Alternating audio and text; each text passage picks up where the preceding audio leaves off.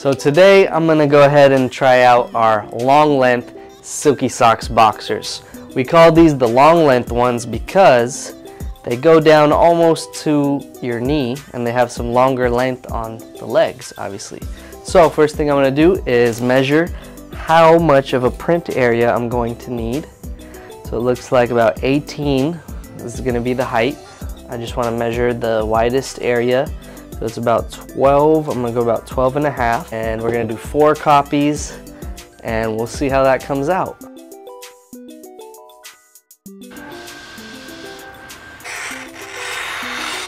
Let's start with this half.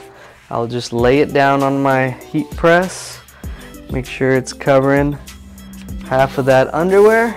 I'll just use some butcher paper to cover the parts that are exposed.